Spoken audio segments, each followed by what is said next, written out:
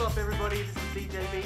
Welcome to Photo Critic TV, episode number 21. Welcome everybody. If you don't already know, just visit www.photocritictv.com, click on click to submit, and I'll take a look at your photographs on camera online like we're doing right now. If you are interested, take a look at my portfolio, www.djbworldphotography.com. Check it out. Guys, we've got 3 entrants today, so let's get on with it. Episode 21, folks. First one today is from Simone. And Simone's shooting with a Canon 500D with a 50mm f1.8 lens, and this was a photograph taken of her son, and he's wearing an outfit made by my cousin's business, and I took this photo for advertising. Okay, cool, really nice one, Simone. So what I love about this photograph is the expression and the lighting are really nice. So where you've placed your son is not in any kind of hot spot. The sun's kind of not half across his head or anything like that, creating a shadow across his head. He's in the shade. The lighting is consistent, which is great. You've got some nice symmetry going on here with the slide. So the left and right hand sides, they're roughly equal in terms of the amount of kind of background that we can see, which is good. It's a nice amount of symmetry. So the placement of the central placement of the subject here works well because you've got that kind of symmetry, so that's fine. What I would say is, the first thing, it looks as though your camera is tilted a little bit to the right. So if you have a look at the slide, the left hand side where the slide ends and where the slide starts is actually higher very slightly than the right hand side. So all this would be is just tilt your camera a little bit to the right. So that's just a matter of getting the lines straight. So this is just me just being really fussy, but straighten the lines up a little bit.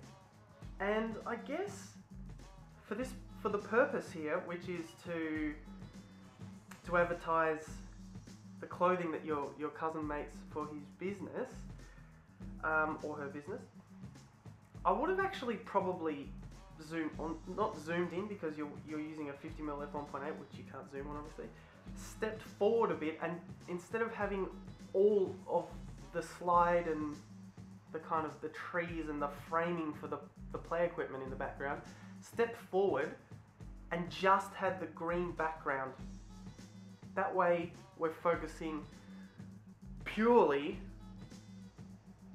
on your son and what he's wearing. I think that would be just simplifying a little bit, making it easier for the viewer to know exactly what the purpose is of the photograph. But I really like the lighting and the expression is great. It's a really cute photograph, Simone, so thank you very much for that one. I think that's all I can think of. Let's go to the next one from Chris McAlpine.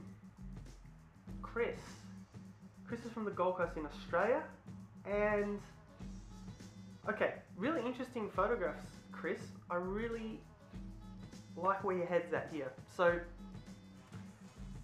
what's he saying? So Chris is trying to, first of all, he's shooting with a Canon S3 IS. I assume that's a point and shoot or like a bridge camera of some kind.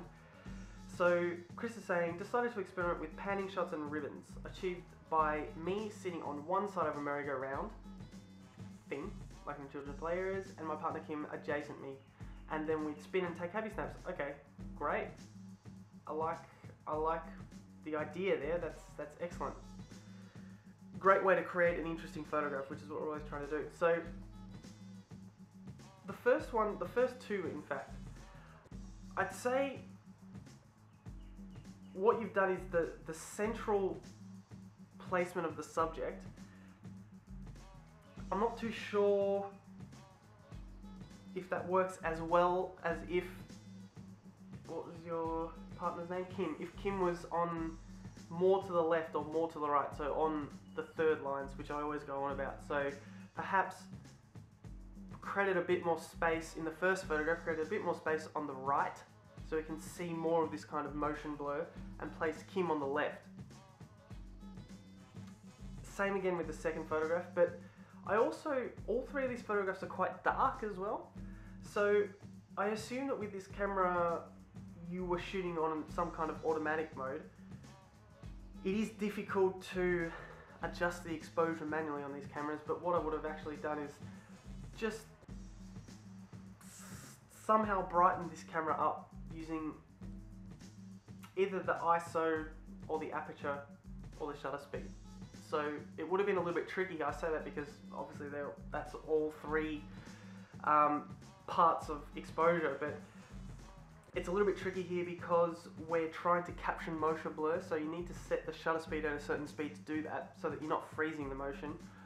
You need to be sure that you're focusing on Kim and not the background, and you want to have a lowish depth of field so that the background is slightly defocused. So there'd be a little bit of a formula there, but I think you need to brighten these photographs up a bit because it's just a little bit too dark. We can't quite see what's going on.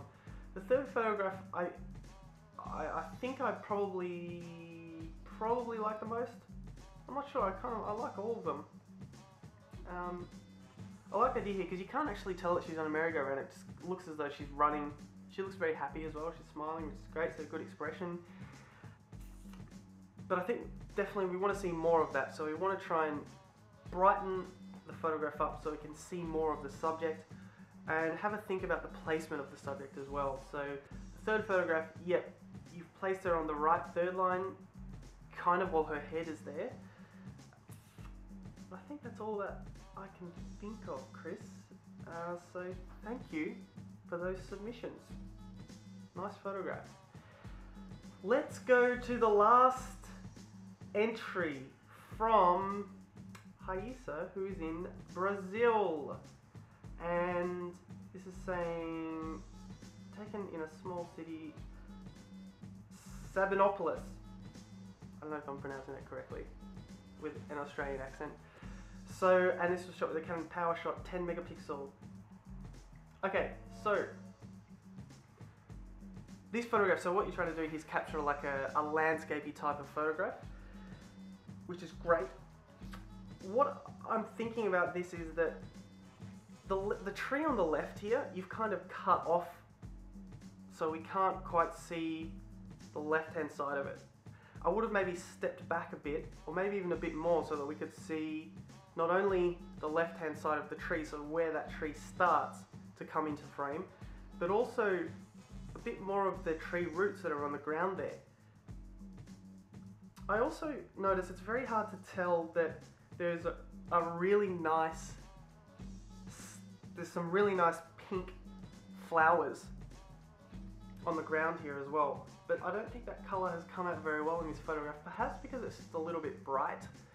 So I think if you want to bring out the nice pink that's on the ground here, I would have just made that photograph a little bit darker. So you can do that with this camera again because it's a point and shoot. It may be a little bit difficult to control the exposure being how bright or dark the photograph is.